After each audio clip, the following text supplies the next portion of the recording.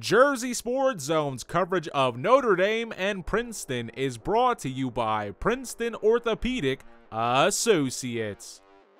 Opening night for two familiar CVC rivals as reigning Mercer County Tournament champs Notre Dame taking on Princeton. We'd be scoreless after one. Second period, Gabe Silverstein setting up Cooper Zulo to get the party started. Princeton draws first blood with 3:39 remaining. They take a 1-0 lead. Closing moments, look out, Silverstein lets it rip from distance, and the Little Tigers jump in front 2-0 with just 30 seconds left. Early in the third period, Dylan Peters says let me try, and Notre Dame on the board late. It would be short-lived as Princeton scores shortly after to make it 3-1.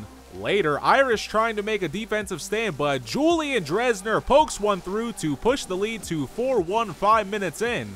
After that, Michael Preet from the line, it's good, that should count for 3. They're ahead by 4 with 6:21 left. 6-1 your final. Princeton starts the year 1-0. Little Tigers getting some revenge on Notre Dame after losing to the Irish in the Mercer County Tournament final last season. ND without star goalie Cole Worthman in this one. Princeton had 6 different goal scorers. They take on Hunterdon Central next. The Irish will look to bounce back against Hopewell Valley. For Jersey Sports Zone, I'm Neri Rodriguez.